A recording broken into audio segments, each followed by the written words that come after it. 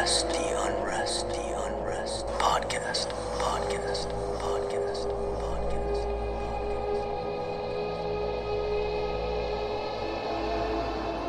Hey everyone, and welcome to the Unrest Podcast. I'm Madeline Green. I'm Kaitlin Stansel. I'm Carter Coyle. This week I wanted to kind of come up with some stories, and my mind drifted to haunted houses, and I started looking around and found tons of examples of real life haunted houses, but I was drawn to one in the Ozarks. Ooh, That's fun. I love the show on Netflix. What's the show where they're like laundering money and stuff? The Ozarks. Have you seen it? That was a quiz. It's called The Ozarks. It's a great show. But there's like something definitely kind of creepy about that area, I think, in some places. And it's so remote. And you can see how it would be totally easy to like get away with murder and dump a body in a lake. So anyway, the hotel I settled, or the house/hotel I settled on, it's called the Crescent Hotel in Eureka Springs, Arkansas. And it is known as America's most haunted hotel. Quite the claim, right? Because we always see all sorts of haunted places, but this is supposedly the most haunted. I feel like we really need some kind of like actual certification for those kind of claims. I know. Who's labeling that? Yeah, because I feel like at some point or another we say that about everything. Like, I know. It's actually going to be the most haunted such and such, or It's America's most haunted barn. That's how my story was last week. The most haunted cemetery in the world. That's right. and mine was like the most haunted, bloodiest battlefield. But then when I looked up something the other day, it was like never even listed that one. So I'm not really sure where I got Depends that. on who's making the list. This building, it was built in 1886, and it was used over the years as a school, a spa, for medical work, and eventually it was used as a home for cancer patients. So supposedly all of those different eras of care and, kind of sickness and tragedy all left behind ghosts from multiple different eras. And it did become run down over the years, but now it's a fully restored hotel, resort, 70 different rooms, and it looks really beautiful. It seems like it'd be a pretty cool place to visit, but visitor beware, because supposedly one reason it's considered one of the most haunted hotels is that a ghost has been experienced in each of the 70 rooms over the years. That's a lot of ghosts. Unlike places where we hear, oh, room 219 or room 404 are haunted, like it sounds like they have had a lot of activity in this hotel. That's And pretty is wild. it still open and like running as a hotel? Yeah, it's open and running, and I'm going to show you guys some ghost pictures later, but I'll give you a peek at kind of what it looks like today. It's really beautiful. So this will at least give you an idea of what it looks like now. So it's huge. It's big and it's fancy. I love the openness of the front of it. Yeah, like all these huge porches on every level. Awesome.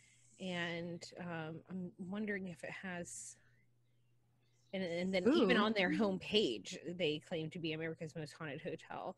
And then I'm going to show you guys some of these ghost pictures they have that have been seen before, but they definitely embrace their haunted history, which I think is fun. So why would it have become the most haunted hotel? Well, it has quite a sordid past, and one of the most well-known stories is about Dr. Norman Baker, who was the owner of the property. I've heard that name, I feel like. Maybe so. Not Norman Bates. Norman Baker. Oh. Sorry, Kaitlin. But Dr. Norman Baker owned it in the 1930s. He was apparently an inventor, a stage performer, made lots of money. I saw one place where he was listed as being a millionaire, which of course in the 30s would have been just a crap ton of money. Right. And unfortunately was greedy enough to want more money. So what he did was buy up the Crescent Hotel, and he set up a fake hospital spa inside of it and bragged that he could cure cancer. So we're already dealing with pretty much a scumbag at this point, because he's bragging that he can cure cancer, but he only cares about the money. And on top of all of that, the real problem is that Dr. Norman Baker was not actually a doctor. Oh, that's great. So here he is pretending to cure cancer, and oh, I've got this hospital spa that if you come, you'll be cured. And yet, no, not the case. So a lot of my information today, I found this article that the Crescent Hotel posted from Ranker's website, and it is a really great article. So I give them much credit for helping me with the research today. And here's a quote from the article. Baker reportedly made advertisements claiming that other hospitals and doctors were not treating cancer correctly, that surgery and radiation were harmful and ineffective, and he recommended his patients go to the hotel instead so they could receive injections that he had invented and just go home cured. Well, the injections were little more than tea and cloves and carbolic acid, which did not cure anyone's cancer. And while the injections were not lethal, the patients still all died because their condition of actual cancer went completely untreated. And apparently, before investigators discovered his scheme, he was earning like $500,000 a year. Wow. So really bad stuff. Apparently, he also had an obsession with the color purple. So a lot of the decor was purple. He always wore purple. Kind of a weird caveat. So he's running this whole hospital spa scam, trying to pretend he can cure cancer, which is just like so messed up. Eventually, the basement essentially becomes a morgue because he's got so many people dying that they're like, well, we better set up a morgue on site. And essentially, so you can imagine like how many people died, like slow and painful deaths there, thinking that they were going to be cured. Okay. Happy days. Sorry. That's kind of depressing. So you would think, eventually, thankfully, investigators did discover his scheme, and you would think that crimes like stealing all this money from people, because they're obviously paying a lot of money for these fake cures, and he's impersonating a doctor. Essentially he's facilitating these slow and painful deaths. So in our minds, you think, oh, they catch him, he's going to serve a long prison sentence, right? Well, this Ranker article says, no, that didn't happen with Baker. Instead, he was arrested and basically kind of in these situations we see with rich people sometimes, he's just convicted of mail fraud. What? Huh. So I'm guessing from mailing out probably false claims. That's all they got him on. And people are willingly taking this treatment, of course. So yes, it was misleading, but at the same time they're making that decision and not, unfortunately, doing the research, or at least believing kind of what this doctor says. It says since his injections didn't actually kill anyone directly, he didn't face charges for any deaths of those patients. He was probably like, well, it was just tea and cloves. Yeah, like yeah. I thought it was a cure. Like I was all natural. So some kind of acid. Yeah. So he received a 4-year prison sentence, and that was mostly just for the swindling the cancer patients out of their money, not for any of the deaths that he was, let's be real, totally responsible for, because he convinced these people not to get actual treatment that would work. But right. And then he got out of prison 4 years later and lived comfortably in Florida until he died a long time later. So good for Dr. Baker, but bad for all the patients over the years who died there and apparently still haunt this hotel. Some guests have reported seeing and hearing nurses with medical carts walking through the hallways, which I can totally hear that in my head, like that clinking of medications and squeaky carts. Like, ooh, that's a creepy movie scene, right? Others have seen nurses pushing gurneys towards the basement, which was the morgue area. Other reports say that Dr. Baker himself might actually haunt the hotel because a shape of someone wearing purple is reportedly seen often in the old recreation room, in the basement, at the foot of the stairs, and the pictures that they've captured, or the spirit resembles pictures of Baker, according to people who've seen it. So that's a one theory, is that he died and was kind of back there haunting the place. There's a ghost called Theodora, who's apparently a former cancer patient who still hasn't left room 419. And that anybody who disturbs her room by staying there say that their belongings get organized, and the visitors' bags get packed because she's hinting, I want you to get out of here. Oh, she's not a malicious spirit, but she's basically just like, don't stay. Anytime now, let me help you pack. Before it was actually a hospital, it was conservatory for young women. So it during the college off season, there was a lot of college students there, and apparently a young woman died when she jumped from a balcony, and no one to this day knows whether she was pushed or whether she committed suicide. But today people still report seeing her restless spirit on that balcony and hearing her screaming.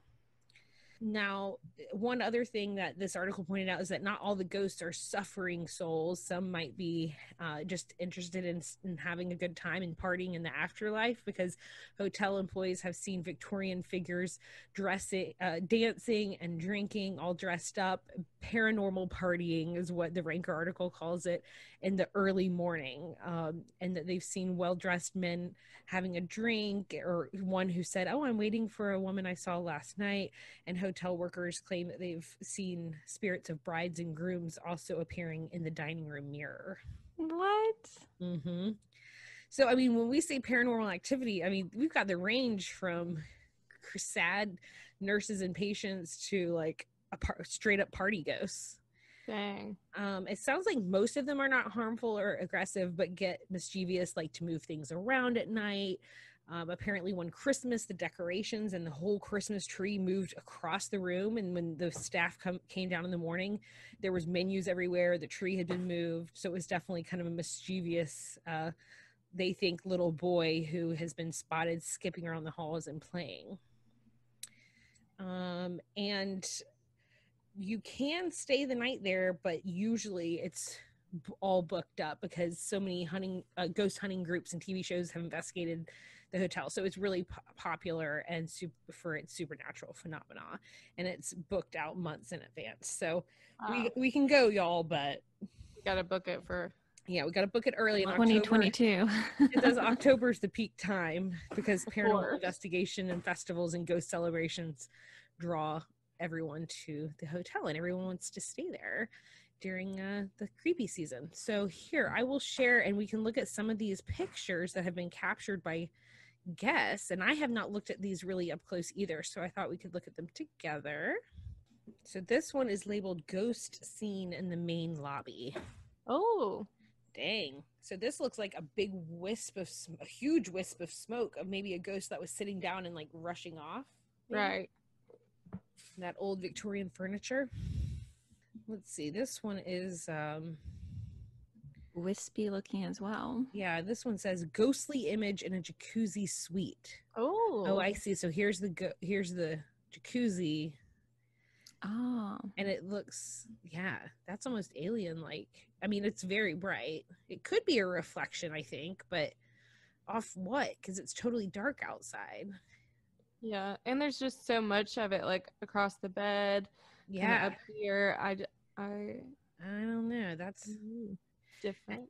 This one says unknown mist in front of hotel, so probably not a ghost, but definitely gives it a ghostly appearance. It does look like a fun, pretty place to party. Yeah. Make for a nice background. This one's called Mysterious Woman Walking Upstairs. Excuse me? This is like in a mirror. It's very distinctly a woman in old-fashioned dress with her hair pinned up.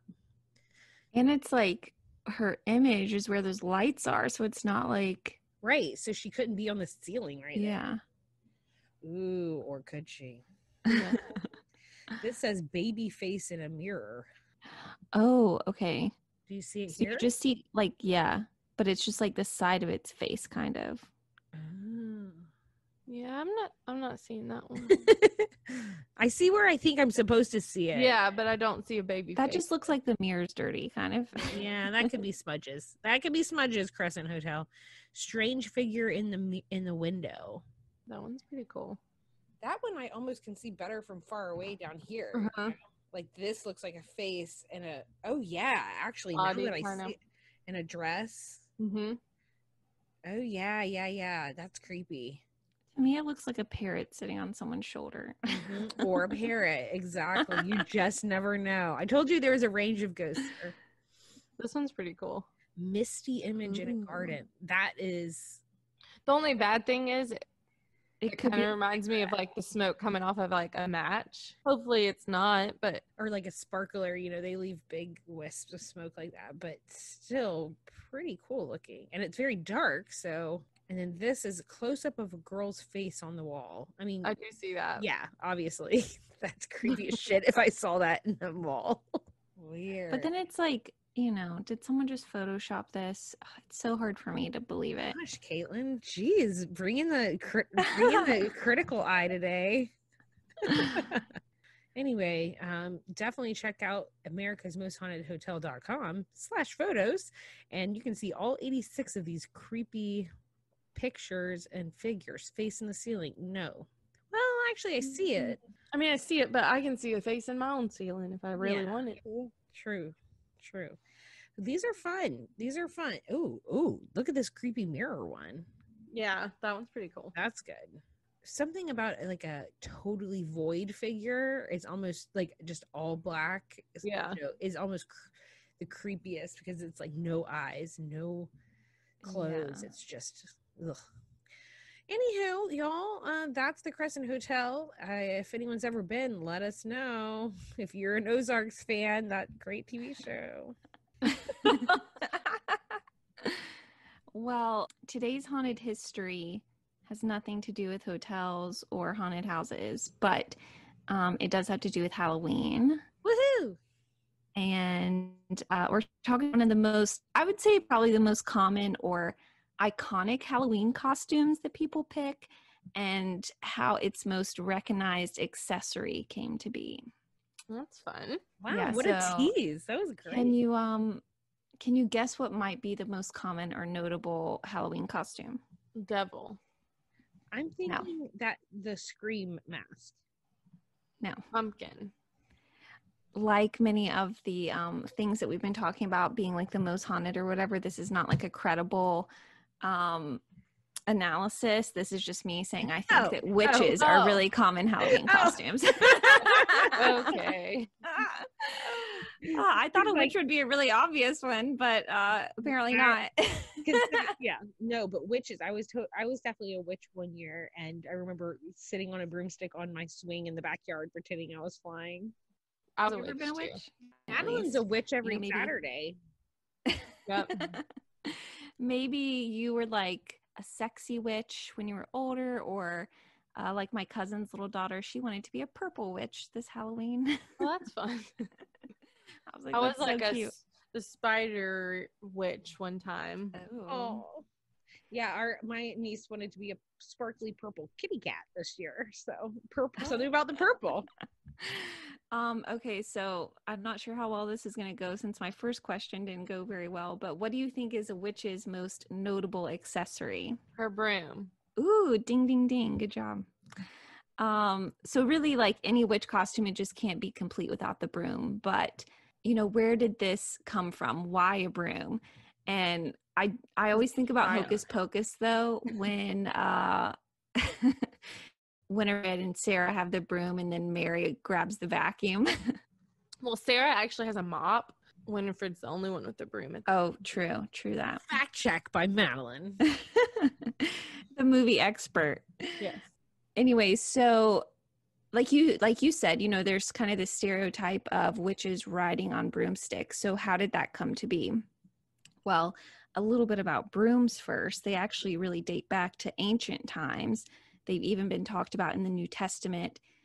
People, they might have used bunches of thin sticks or reeds, and they would use it to kind of sweep ash or dust away from their fires or hearth areas. And then, for a long time, and even probably now, they're really associated with women and domestic work and chores. But interesting to note, according to history.com, where I got a lot of this info, I can't pronounce his name. It's French, but he was a priest who lived near Paris, and he was arrested in the 1400s, tried for witchcraft.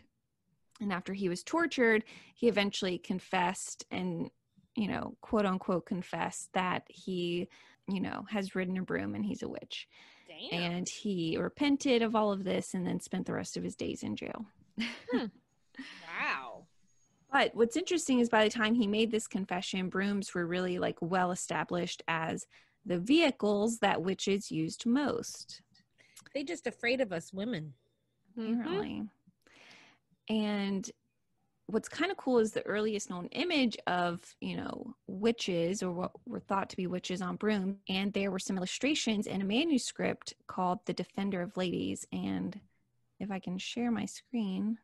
And I didn't like originally include this in my write-up today, but I did read that it was thought that witches would leave their brooms by their chimneys or their front doors to signal that they were away. So just another way that brooms are kind of associated with witches.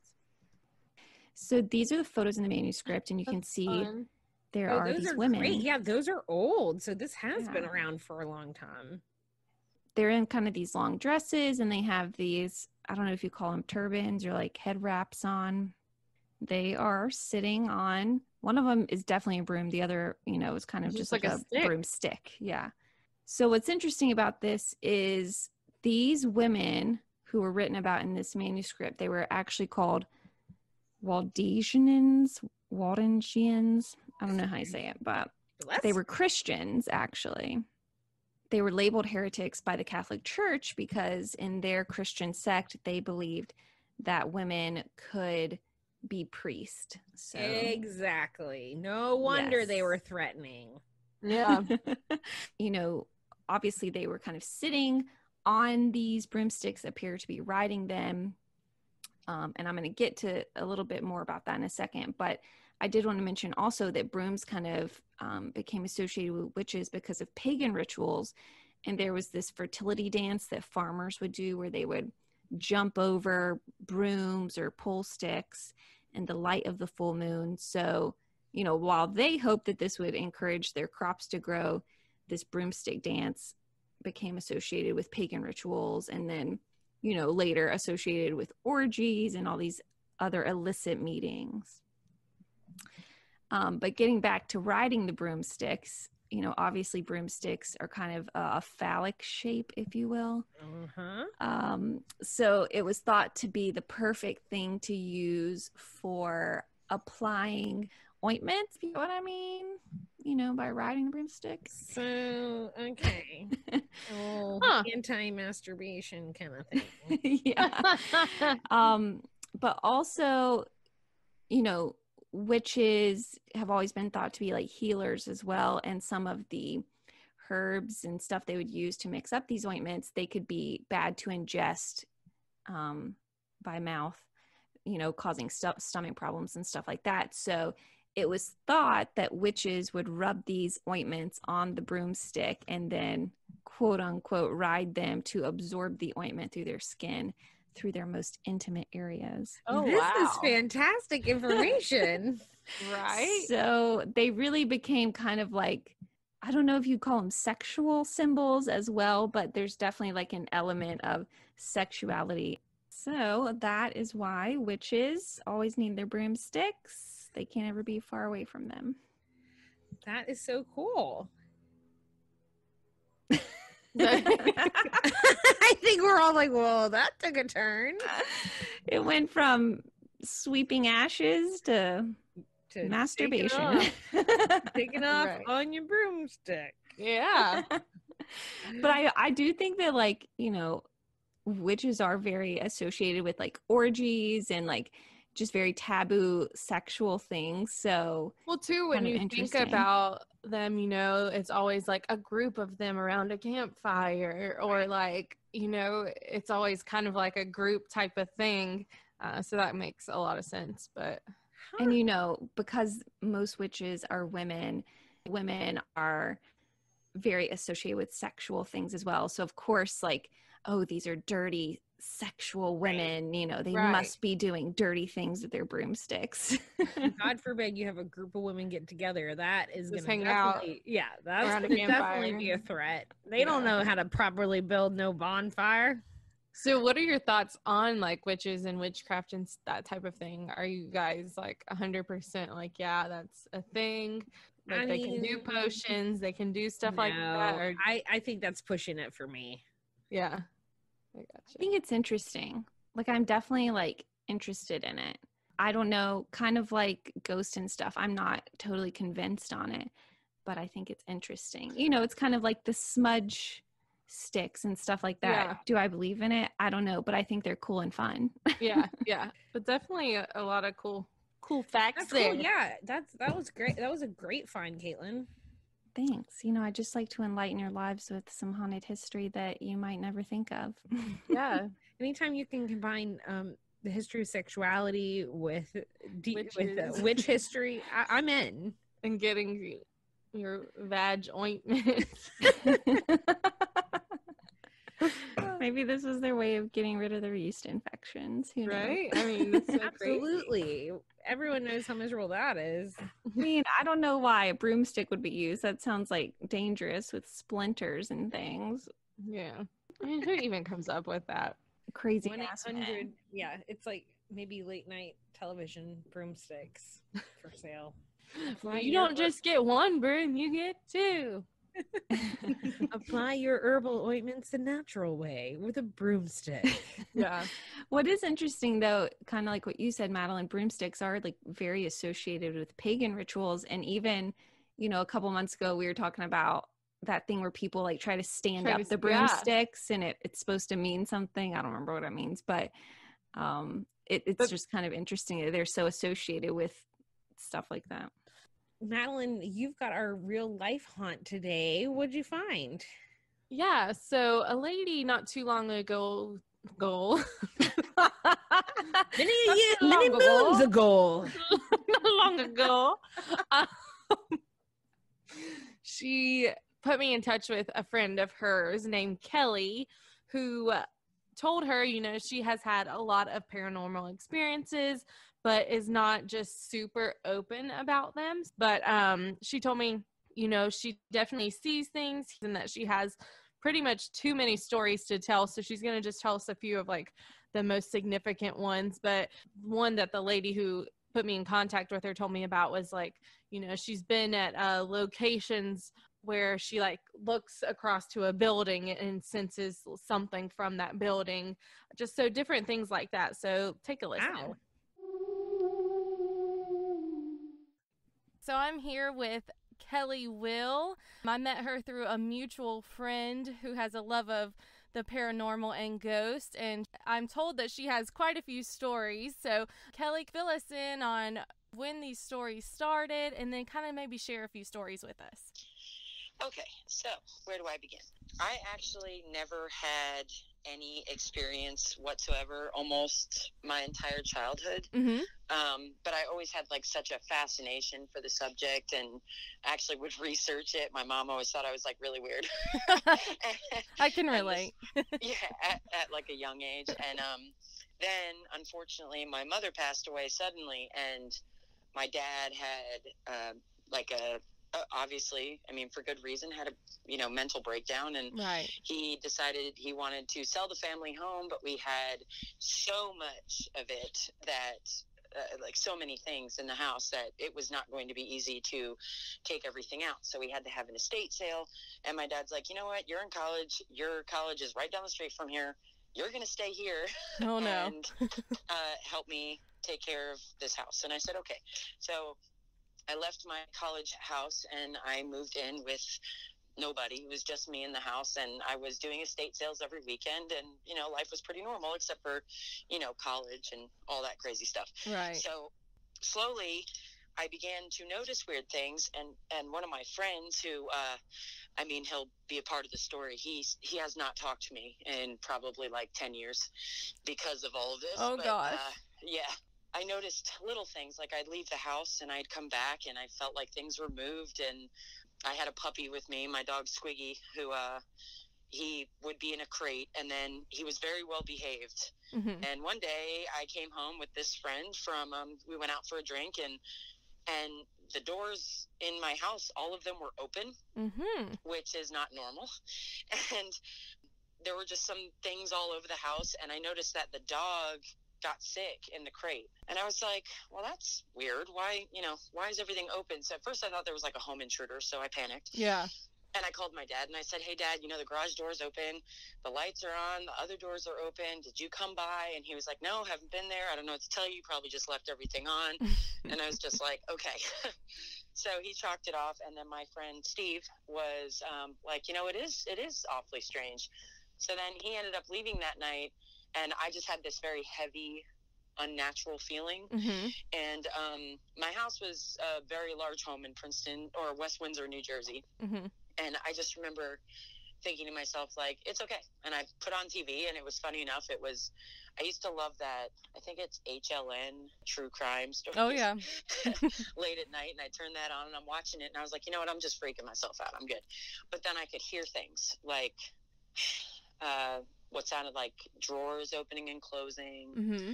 and things like that. And I kind of thought to myself, well, like the house is really old. It's probably just creaking. I'm not used to being here alone. I'm sure it's fine. But then I would be asleep, and I always slept on the couch. I never went upstairs. I don't know why. It reminded me of my mom. Never went upstairs. Yeah. So I slept on the couch, and we had French doors that went from a room that I called the white room into the family room.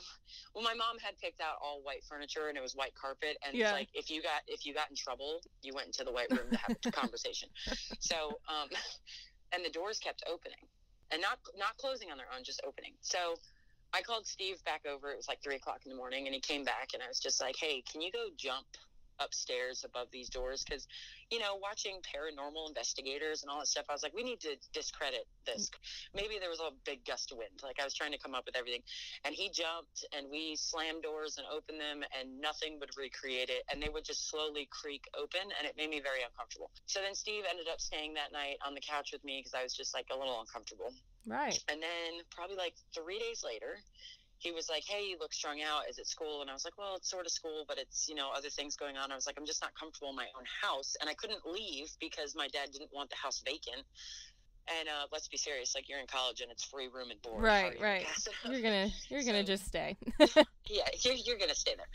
So my dad would call, and he was like, how are things? And I was like, it's fine. And of course, like any college kid or someone, I was 21, 22, would say, tell my dad, oh, it's fine. Like, but he never knew that, like, someone was staying with me, because I think he probably would have gotten kind of upset. But of course, I didn't want to be alone. So it got to the point where I was sleeping with a statue of Mary next to me on the couch because I was really scared. And Steve was like, hey, how about we just hang out and watch a movie at the house? And I was just like, all right, well, if you're going to be there, then yeah, we could watch a movie at the house. So we came and we sat and we were watching a movie, and he started hearing things as well. And I said, I told you I'm not crazy. And I could hear we had a laundry chute, and it went from my parents' closet to downstairs in the laundry room, and it sounded like clothes were being thrown. And so I kept going to check it out, and there was clothes in there, but they were like my mom's clothes. And there was no reason for anything of my mother's to be out of a drawer. Yeah. And so I was like, and then Steve was getting really into it. And he was just like, oh my God, it's probably your mom. This is so cool. It's a sign. And I was like, I don't think this is cool. Because I felt if it was my mom, I'd be comfortable. Right. I don't think I'd feel so scared. And then he got up because he was like, this movie, it sucks, whatever he said. And he was like, let's go somewhere. So we went out, and we went to the same place every single time in Robbinsville. And we went out and had like a drink or two. And then I was like, you know what? I'm really tired. I want to go home. I've got class, blah, blah, blah. So I go back home, and he didn't follow me. I was just like, go home. I'll be fine. And the garage door was open again. Gosh. And I thought, okay, maybe it's like electrical, whatever. But it was difficult because I had a garage door opener I had a Jeep Wrangler at the time. Mm-hmm. And me being, typical 21, 22-year-old, I never had the roof on. And I was hitting the garage door opener, and it was fighting me. Like, I was closing it, and it was opening itself back up. And so I was like, is there anything blocking it? And I checked. There wasn't. And then it was fighting and fighting and fighting. And I said, you know what? Screw this. I'm scared. I was like, I'm not going in there. And it's like the second I said that, I said out loud, I was like, screw this. And whatever it was got really mad because it turned the lights on and like you could sit in my driveway, and it was turning the lights on and off in the house, like throughout the entire house. Oh gosh. I could see lights flickering, and it looked like shadows almost moving in the house. And I was like, okay, I really made it mad. And like I said, you know, Jeep Wrangler, no top on, I feel very insecure. Right. And so I went to back out of my driveway, which was pretty skinny, so you had to like focus when you're backing out of the driveway. And I look up and I see the garage doors opening back up again. And I was like, crap, I can't leave it open. And so I hit the garage door thing again. It finally went all the way down, touched the ground, sat there, didn't move. So I have my right arm on the passenger seat of the car, and I have my head turned, and I'm backing out of my driveway. And at the very top of my driveway, we had like this willow tree, like a little willow tree, and behind it was our pool. And I just started shaking because I'm thinking about it. I was backing out, and something told me to turn around. Oh God! And I look up the driveway, and there is this. It sounds so comical when I say it out loud, but it almost looked like a wolf person. Like it was all black, and it looked like fur, and it had these two really red eyes. Ooh. And it was staring at me, and I was just like, what the hell is that? Yeah. And so I gunned it. Like there were tire marks in the driveway, and my dad yelled at me the next day.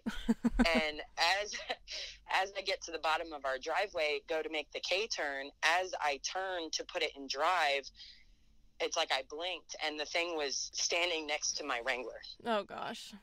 And I have never hit the gas pedal so hard in my entire life. And I was gone. And I went to Steve's house, and it got worse that night. This was all one night. And I get to Steve's house, and his parents are awake, and they're all trying to calm me down because his parents were kind of into the paranormal thing as well. And they were like, just tell us what happened. And I was like, I don't know why this is happening to me. And Steve knew, because I confided in him, that when my mom passed away, I had like a really difficult time with God. And I'm not sure if it was just my thoughts or my feelings, but it's like God knew. And I, for lack of better words, I kind of cursed him. You know, like I didn't want anything to do with him at that time. And because my mom went in for a knee replacement surgery, and she died. Oh my gosh. So, I mean, it's not like so it's understandable. You know, yeah, but I was also very strung out from college. And so, like, I think I hit like a weak moment where it's all of a sudden this door opened up that I didn't know that I possessed.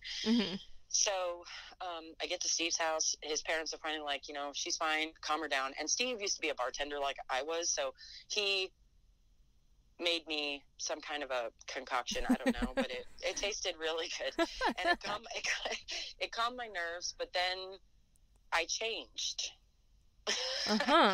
And he said that I had like a 30-year smoker's cough. Oh gosh. And he had a BMW. It was like some F-series BMW. It was like really hard to get in good condition, and it was his baby. And I put my fingernails through the front hood of the car, and he didn't panic about it. He said I didn't look like me. It was as if something took over me. And then apparently I was speaking Latin. Like, it was really bad. And obviously I don't recall any of it, but he did.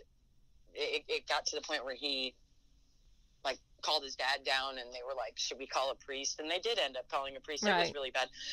But that was all just one night. And I was calling myself Henry, and I told Steve's dad that I was under his pool. Oh gosh. And it actually led to the excavation of their pool, and they did find human remains. So obviously no. Yes, you are kidding me. No, and this was a while after. Like, the dad, I guess Steve was like, you know what, this is too much for me. I have to know if there's something under there, because he stopped talking to me probably like a month after all of this, because it was hard. I mean, I sounded like a lunatic. Right. And it got worse and worse, and I started seeing things. We'd go out to a bar, and I remember I went up to the bartender, and I said, same bar we always been to. These people knew me for a long time. I said, I thought you can't smoke in here. And the guy's like, you can't smoke in here. And I was like, well, can't you smell it? Someone's smoking in here. Oh, gosh. And he was just like, I thought I smelled smoke. But he's like, nobody's smoking in here. And I turned around, and I locked eyes, and there was an older gentleman sitting in the corner, and he was smoking. And he was not there. Only I could see him. And he was not happy. And it's like the second I locked eyes with him, it's like he knew I could see him. Mm-hmm. And then I could never go back to that bar Right. ever again. I never went back. And the people thought I was nuts because I was just like, oh my God, oh my God, oh my God. I don't know. Have you ever seen the movie? I think it's Insidious, maybe? Mm-hmm. Yeah. Where he goes into like that other realm. Right. And there's a part where I think it's in the second or third one where he's like, can't you see the guy in front of you? And the guy's like right in his face saying, he has your baby. He Right. has your baby. That is the best way to describe my abilities. If I make contact with them via eyes, like, and I look at them hard enough, because they look like everyone else to me, then it's like they know I know, and then they never leave me alone. So I have developed a darting eye problem. Yeah.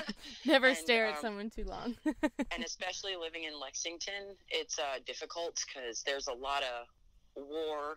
We have one in our cul-de-sac, actually, in our neighborhood, which I was very upset because there was a little girl who used to live next door to me, and she just moved away. But, well, I call her little girl, but she's 15 now. Mm-hmm. And unfortunately, she was able to describe what I saw, which means she has it too. Yeah. And she won't come over as often anymore because she, I guess, just developed it as well at that age. So she's having a hard time coping with it. But I try to explain to people, if I look funny or if I feel uncomfortable or if I get up and I leave, chances are there's something in your house or wherever we are, and I made contact with it by accident, I can't come back here. Because I just know that Henry, whoever he was, I must have seen him, and he latched on to me, and it took a priest to get it away from me. So it was very scary. So the house that you are talking about, that was like your childhood house. Yes, the house that I was talking about is I was born and raised there. And so before your mom passed, nothing like this happened. Never. Never. You think it was that questioning of God that kind of brought on this gift? I think it could have been me getting so angry with God about my mom, because you have to also remember, I'm in school, and I went to the school because it was where she went to nursing school. Mm-hmm. And my mom was the high school nurse, so she was able to hand me my high school diploma. When I graduated college, and it was that year that I was supposed to graduate, she was going to hand me my diploma. Aww. And, like, that would have come full circle. At the same time that I'm trying to bust my butt and graduate college, my sister's engaged, and she was set to get married, and my mom died. So then Right. I had to take over wedding stuff. I had to clean out my mom's office at the high school. I would, like, it wasn't just school. And then my older sister, Erin, is special needs. And so, like, everybody was just coping, and there was just so much going on. Like, I didn't even have time to mourn, so I just got angry. Right. And it's like, that's what really the stress and everything brought it out. And to be honest, it hasn't been the same ever again. When I moved into my first apartment with my now husband, Kevin, that one was so haunted. It was ridiculous, but which finally I made a believer out of him because he got to experience it with me. And there were little kid spirits. There were a couple bad ones, but there were a lot of little kid spirits, and they were running around our house, and they would tickle him when he slept. Oh, gosh. And he would tell me, like, don't bother me, I'm sleeping. And I was like, I didn't do it. Yeah, and we were doing construction at the time, which is, I think, why they all came out. There was dust from sanding dust everywhere, and there would be little kid footprints in the dust. And it was just me and him in the house. Like, no one else was there. So we obviously didn't have any kids at the time. And then we would find, like, smiley faces written in dust. And we had an upstairs, like an attic space that the owner of the house, because we were just renting it, said, do not go up there. I'm leaving it locked. But one day he came and took stuff out, and it's like whatever was up there was able to come out at that point. Mm-hmm. And I mean, we should have three-wayed with Kevin. We had, a little get-together with friends. We were playing beer pong. Mm-hmm. And the chandeliers started swinging, and everyone just kind of sat and looked at us. And I was quite intoxicated. And I was just like, you better quit it.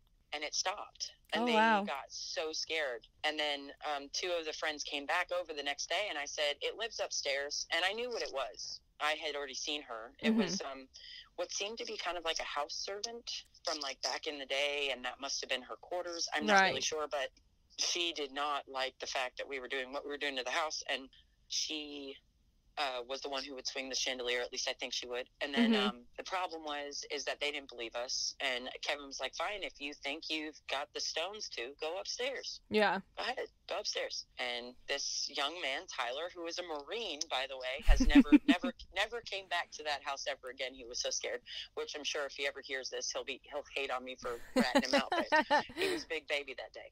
But he went up the stairs and something flew across the room at him.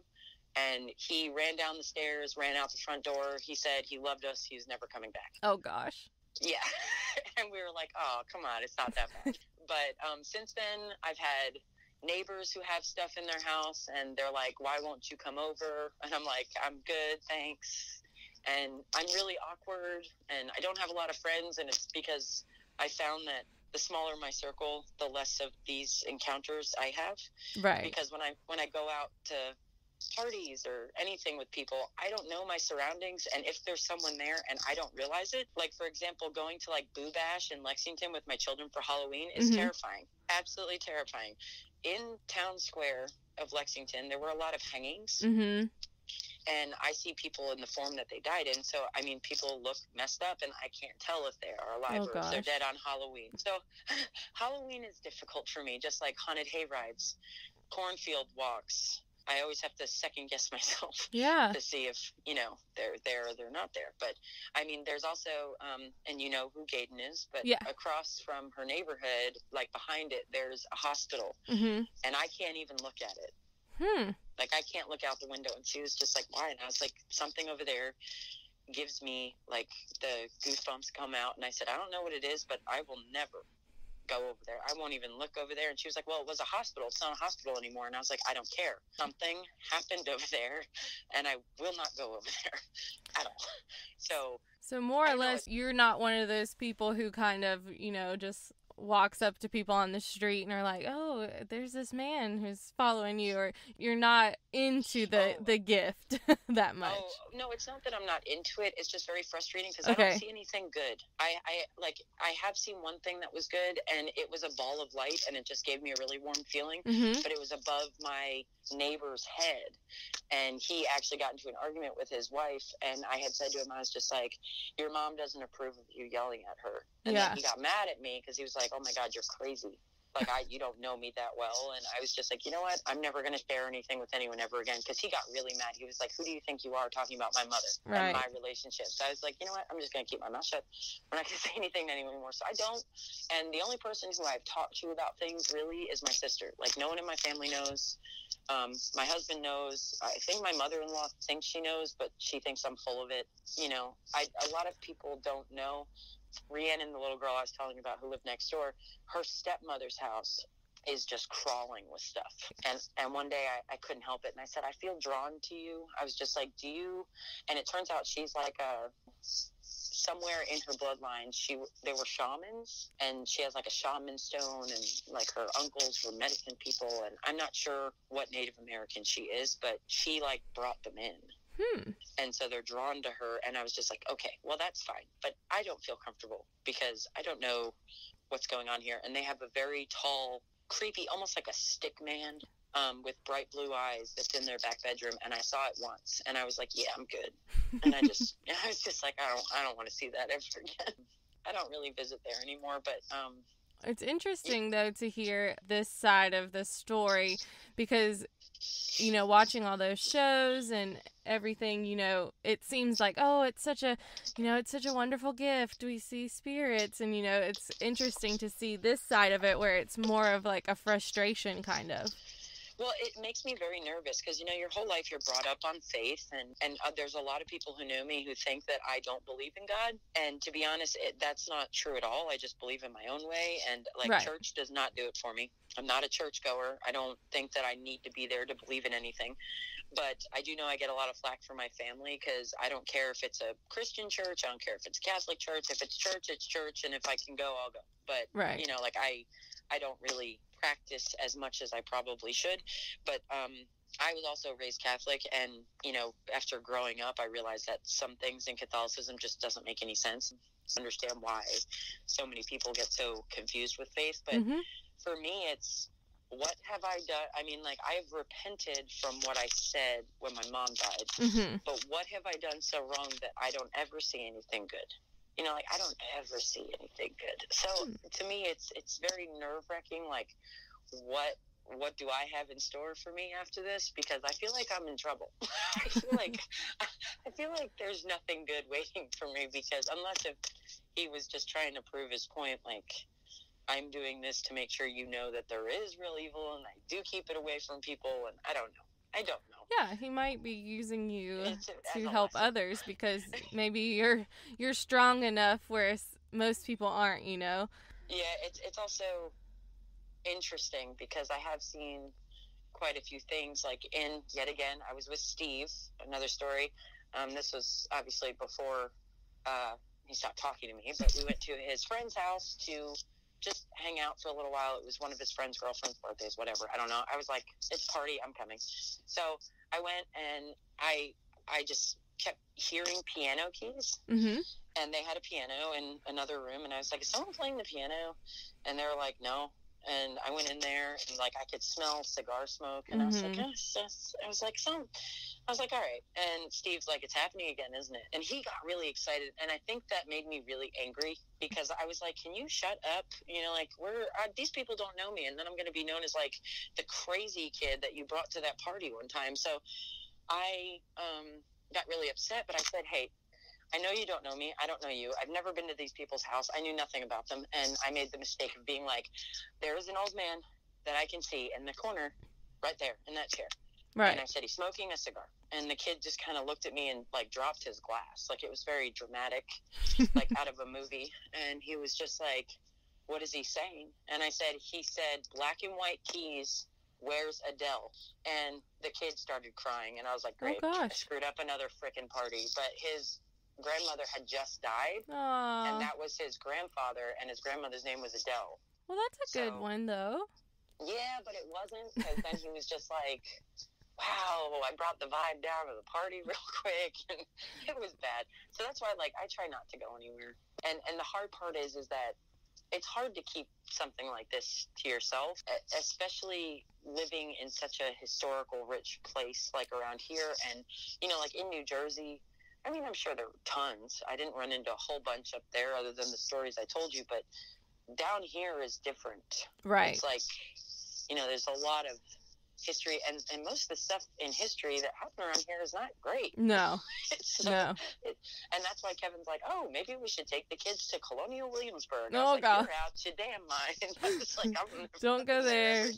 Don't go to Charleston. Don't go to Gettysburg. I know. But, you know, and it's hard because I do like Halloween, and I do love horror movies, and I like to be scared, but this is like this is like the fear of God. So it's difficult. I mean, I've got like 100 more stories that I know we don't have time for, but I mean, it's difficult to explain, because it's almost like the sixth sense for me, where I can see them as if I see you. And most of the time, as long as I know it sounds terrible, but as long as they died like a terrible death, I can tell they're not alive. Like, no one walks down the street with an eye missing. The ones who did not, I kind of have to dart and then look back and dart. And so I'm sure in public people think I'm absolutely crazy. But I do know that I told my husband, I think that our daughter has some things going on, because she talks to me sometimes, like, and she was like, well, Grandma wouldn't like that. And she's never met my mother. So, you know, she can pick her out of a lineup. Obviously, I've shown her pictures now, but when she was younger, she could tell me which one was my mother. And it's like my mom visits her. But that's the other thing that bothers me. Like, why doesn't she ever visit me? Like, how come I don't get that privilege of seeing my mother? Because when I see her in my dreams, it's always like her getting upset at me at something I did, and I'm just like, great, now she knows that I drank so much last night I threw up or something, you know what I mean? Right. And people are like, oh, well, you have a guardian angel that's always looking out for you. And I was like, I don't know about that. I don't know about that, because I think she only catches me doing bad stuff. But it's very strange. It's strange. It's hard to explain, especially to most people, because people who are not in tune with that or believe it's fake, like, for a while I was like, wow, that'd be so interesting. When I was younger, I was like, that'd be so cool to have something like that happen to you, and it's not cool. Yeah, So, that's why I feel like you must be pretty mentally strong, because I don't think I could handle anything like that. well, it's not so bad. It's just, especially people who've known me like my whole life or for a long time, if they ever find out or hear something or I say something to them, it's like they get so freaked out. Like, I couldn't imagine being a Long Island medium and walking up to people. My sister brought me to a medium, and it was like a big dinner party, and my aunt got us the tickets. It was right after my mom died, and my sister's like, well, you have this gift, like, you guys are going to connect. And it's like, I found out that night that I have the ability to somewhat turn it off. It was a group of maybe like 50 people, and like just things were jumping out at her, and she was just like, does anyone know a John? She's like, someone's saying John, John, John, you know, like, and that's what she would say. And I'll never forget it, because I was taking a sip of wine, and she looked right at me, and I almost spit it out all over the table. And she goes, and she walked straight up to me, and she goes, Jack, is Jack related to you? And my sister smacked me, and she's like, that's our dad.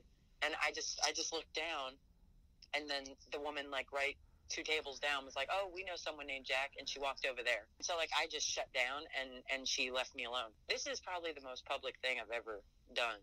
Every place we go, people figure it out, and it's because, like, I'll blurt something out that I shouldn't know. Like, I'll say something that they've never discussed with me, that I just know, and it's very awkward, and it makes it very uncomfortable. And our neighbors, when we first moved down here, we moved to Mooresville, and our neighbors Quentin and Shonda had a spirit in their house, and they told me, oh, we knew something was in there. I was like, yeah, but that one's not happy. He's not happy. And they were just like, what do you mean? And I was like, I can see him. And like, they didn't talk to us for like 2 months. I felt so bad. My husband, like, That's he was crazy. like, why you gotta scare everybody away? But there was a Hispanic man, and he was angry, and he was just pacing around their house, and I could see them through the window. And Right. I told them, I was like, you have a very disgruntled spirit in your house. I can see him. And they said I was nuts. They painted their doors blood red, because they said it was like the blood of Christ, and they took everything out of their house, and it didn't work. And I'm telling you right now that the sage and all that stuff that people say, oh, you know, it rids everything, it's BS. It can keep them at bay and calm, but it doesn't go anywhere. It Right. doesn't do anything. And I do have an ultimate fear of Ouija boards. I will never, ever allow one to cross the threshold of my house. People think that it's a joke. It is not a joke. I have seen it firsthand. It is not a joke. That thing is so scary. And I remember some girls like, well, check out what I got for my daughter for her 8th birthday. I'm so excited. And it was a Ouija board. And I was just like, and I'm a big advocate of minding my own damn business when it comes to stuff on Facebook, because you know, everyone's a critic, and everyone's going to say whatever they want to say. And if I ever post something and I get a million comments, I'm like, all right, I'm just going to take it down. And so I decided not to say anything. But then I slowly watched, and the comments were, you're crazy, burn it, get it out of your house, what were you thinking? And then you have a couple comments who's like, yay, I want to come over. So, you know, you get these people who wish for it, and they don't get it. It's not all, you know, roses and sunshine. It's scary. And I went to, have you ever heard of the Solstice Festival? The summer solstice? Yeah. Okay, it's in Greensboro, and they had a group of kids who were training to be, I guess, sort of clairvoyant, something. And they had me sit in a room, and it was free, and he was just like, my friend was like, you need to do this. I just did it, and I came out crying. And I was like, why would I put myself in a situation where I want to cry? But whatever, okay. So I went in, and I sat down. There were like 5 kids, and I say kids like they were 18 to 20. And they're just like, close your eyes, count to 10, and then open them. And they gave, that's enough time for all these kids to come up with something to say. And so they went around the room, and the first girl said something like, oh, I see, sadness in your life. And I was like, oh, okay, Captain Obvious, move on. So, and then I get to like the third person in, and he goes, something kept showing me that you're living your life as a daylily, where during the day you open up and you act like, okay, I'm here, I'm alive, but you die every night. And I was just like, yeah, that sounds pretty spot on. There's something in the back of my ear that's saying, be a sunflower, stand tall, be a sunflower, be a sunflower. And that was my mom's favorite flower. I was like, shit.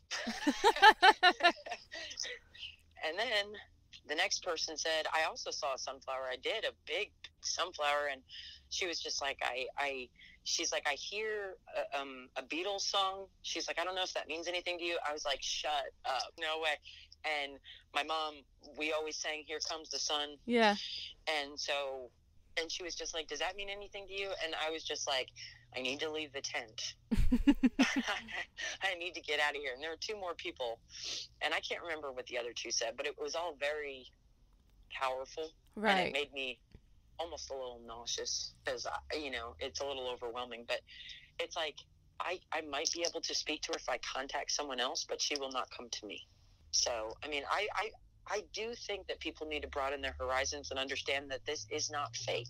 There are too many unexplained activities. I mean, watching like paranormal investigators on TV when they're like, oh my God, did you hear that? And it's like, no, I didn't hear that. What did you hear? I hear static. And it's hard to get into those shows because you have to like be in it. It seems fake, you know, so I can understand people who don't believe it or refuse to believe it. Go ahead, refuse.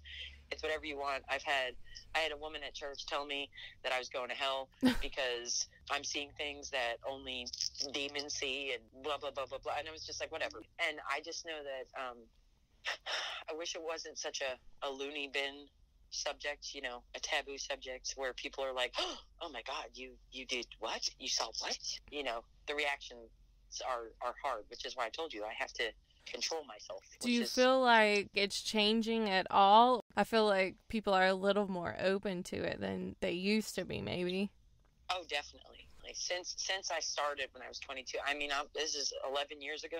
I have met more and more people who are more like, wow, you know, I had this experience with my friend, you know, we thought it was this, like, have you ever seen anything like this? And, you know, and I tell people all the time, you know, like, it takes a special person, that's why I'm so special, yes, to do what I do, because I mean, like, I have to be aware and very cautious, and if something happens, I have to make sure I don't bring it home. I have babies.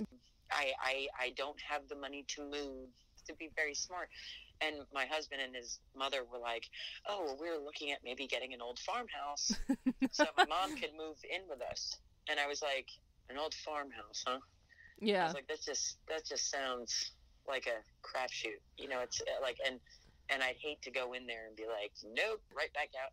And so I don't know. It's difficult. It really is difficult, and it's hard too because a lot of people, when they meet you or anybody, that's not the first thing they think of. They don't look at you and be like, oh, I wonder if she's demons. You know, and it's as you get to know the person, you let your guard down a little bit. Or like me, I don't ever really get a chance to drink all that often. Like, I'll have a drink here or there. But when I have an option to drink a lot, I prefer if Kevin's with me. You know, I prefer that someone's there who knows something so that I have someone I can run to and be like, hey, it's time to go. You know, so, yeah, I mean, it's exhausting. Yeah, it sounds like it. You know, with the kids, that's who really scare me now that I'm older, is me maybe inviting something by accident and becoming their problem, because I don't need that for them. What I went through, I wouldn't wish on anybody. Like that night at the Princeton house, the West Windsor house, it was like, every time I think about it, my hair stands up and my heart races, and like my Apple Watch just told me to take a breath. So, but it's like a constant reminder that it's not BS, you know. And I can close my eyes and see it like it happened yesterday. So it's just engraved in my brain, and I try to tell people, you know, like, this is not a joke. This is not a lifestyle that I was like, ooh, pick me, I want it. You know, because it's, some people, you know, that's what they think. They either think you're full of crap, or they're like, I want that. I want to see. I was like, no, you don't. So I think that's the only other issue that I have with it, that cinema has made it into like such a kind of cool subject, which is nice because more people are open to it. But people say some really dumb stuff, you know? So, I mean, I'm sure you've heard stuff on your talking to people. I mean, some people say like really really obnoxious stuff. They're like, really? My mom just died. Did you know that? Do you know her name? What's her name? And I'm just like, no, that's not how this works. I was like, if your mom chooses not to come to me, then she's probably in heaven living the dream. If she was some horrible person, I was like, I'll probably see her.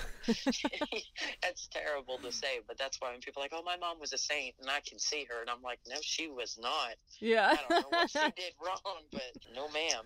I think I also have that slight gift as well where I'll get like this really terrible feeling and then something bad happens to somebody. And I've called Kevin at work and I'm like, what are you doing? He was just like, I'm working. What do you want? And I was just like, I just got a really bad feeling. Are you wearing your seatbelt?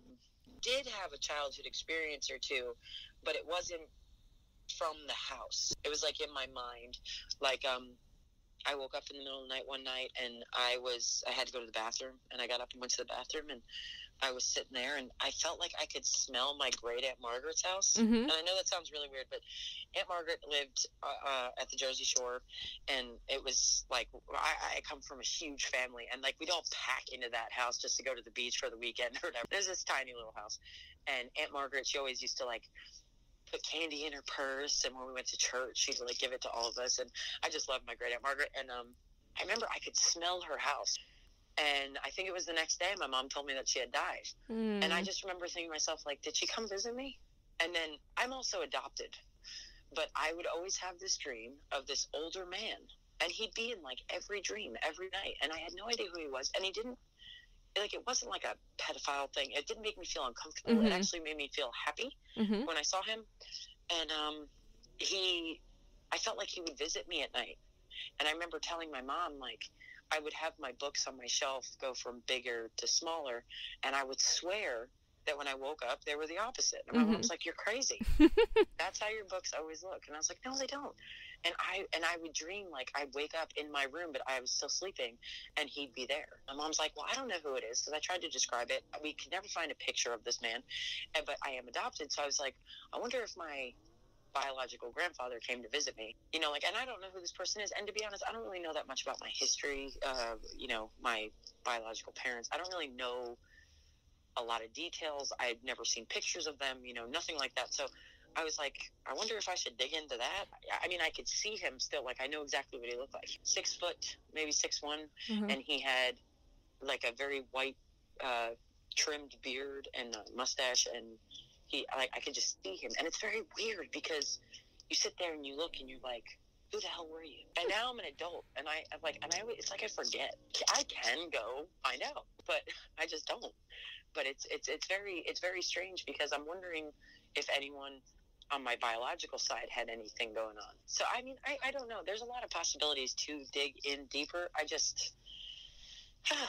don't know whether it's fear. Such an irrational fear, because I mean, it's not like I can't handle it. I know I can handle it. It's just, do I want to know? It's more of a guessing game.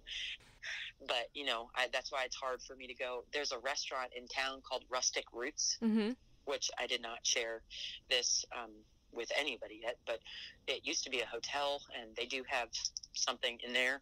I love the food, so I will keep going back. But but like some of the buildings in town have quite a bit of history as well. A place called Lanier's. There's quite a bit going on in there. And I'm thinking about this. I mean, this is going to be on a podcast. I really hope Lanier's doesn't call and be like, what the hell's in my shop, you know? But just I might have just opened a whole can of worms. But I just know that there are several, you know, lingering things that I don't investigate myself. Like, I had the opportunity to go on a candlelight walk through historic Salisbury this October, and I was like, I'm good. That's the kind of stuff that I love, but I don't ever, you know, I mean, I don't see dead people, so it's a little easier for me. If I could go and just calm myself, you know, like yet again, American Horror Story, The Coven, you know, Madame LaLaurie was a real person, and you can go into her house, and I was like, that would be the death of me. You know, like, would it be, or can I turn it off? You know, like, and I'll never know until I test the theory, but it's something that I want to do by myself. You know, I don't think I even want Kevin there. I think I'd rather go and do something. And like, I used to travel with my family, like all over. We went to Italy, and, you know, I've been everywhere. But, yeah, it was very fortunate growing up. We got to do a lot of stuff, but I was like, what if I had this ability when I was in Rome? Yeah. Oh my gosh. I mean, Can you I imagine? went into the catacombs, like terrifying. So, I mean, like, and I always think about that. And like, then there's corny people who are like, oh, there's a graveyard right there. I was like, yeah, I see it. I don't see anything in it, but Yeah. I see it. So it's just a very strange thing. And it's hard for people to grasp. So like, I do appreciate being on this podcast, but hopefully maybe someday you'll get someone else on there who is confused as I am, and I can have a friend where you just avoid historic places together. So that'd be nice. A lot of people who can embrace it, like, that's awesome. Like, I feel like if I didn't have children, and that's another weird thing, is that I was told I could never have children. And I got pregnant with Maggie like 2 months after I was told I couldn't have children. Oh, wow. Yeah. And so, surprise for us, like a year and a half later, we had Grace. And then it's like weird thing. And I know that it all could be like coincidence. I'm not really a big fan of coincidence, but really weird things happen to me. Like at work, I used to work at a place called Leggett and Platt, and I made bed frames. Mm-hmm. And I did night shift, and I had a big stack of metal, and it started to fall. And of course, like the idiot I am, I thought I could just lean on it and it would go back up, and it didn't. And I got a hernia from it. Well, they rushed me to the emergency room, and they found cancer cells on my ovary. But they said that always goes like undetected. And if I didn't have the hernia, they would have never found it. And it's like, did I do that? Am I just lucky, or did something else do that for me? Like, and I always think about stuff like that, because it's like, because I see so many things, I always wonder, like, did someone tell me to try to catch it to save me in the long run? I never know. Like, that's why it's hard when people are like, oh, I wonder what's going on in your head. I was like, no, you don't do that, because this is like an everyday thing. Like, I think way into everything, to the point where a lot of people who meet me are like, you should probably be on Xanax, like, because my brain just goes. And I forgot to mention as well, the West Windsor house, since we have sold it, it has sold 3 other times. So I think whatever is there is still there. Because nobody buys a house. Like, West Windsor in New Jersey is ridiculously expensive. Mm-hmm. And people do not buy a house for $1 million and sell it 6 months later. They don't do that. West Windsor is known for, like, the #1 schools and the best special needs care, and, the best, like, the doctor from House, the guy House, he works in Princeton Medical Center. I mean, like, people move there for specific reasons, and you do not buy a house like ours and just keep moving out of it. So I never said anything to my family, but I was like, it's very interesting how we lived there for 24 years, and all of a sudden it keeps changing hands. Why is that? It's for sale again. I saw it online the other day. It's for sale again. So we'll just have to wait and see what happens to the next people. Yeah, I do know my neighbor, who's our real estate agent, is probably rolling in money right now, but she's like, yay. Yeah, she's like, yay, someone's moving out of it again. Well, thank you so much for sharing those stories. I know you have a ton, so maybe eventually you could tell us some new ones. Oh, Lord. Hopefully people enjoy. Those weird feelings that you learn over the years just to not ignore. Sounds like this woman definitely has that gift or curse, however you look at it. Well, we appreciate all of you listening to the Unrest podcast. Hopefully you got some good history, some haunted house, a good real life haunt, and keep listening. The Unrest. We still want everyone to send in their stories. We love hearing everyone's different stories that has to do with paranormal or just, weird things, weird broom things, Yeah. Have you done something weird with a broom? We want to know. We want to know. The Unrest podcast at gmail.com. Maybe we don't want to know. I rescind that offer. The Unrest podcast at gmail.com. Or you can give us a call at 843-564-2101. But we know you're not going to do that. But we do. We have a number anyway. It's fine. Unrest in peace.